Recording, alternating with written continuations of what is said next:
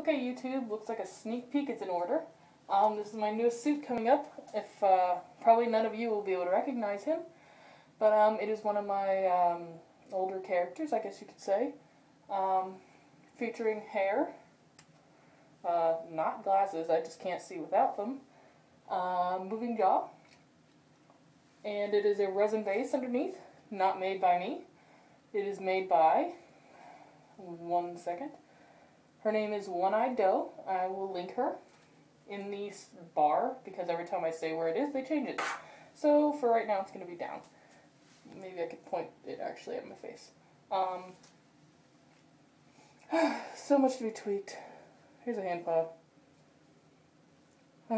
It's starting to get painted. Yep, okay. The neck is started.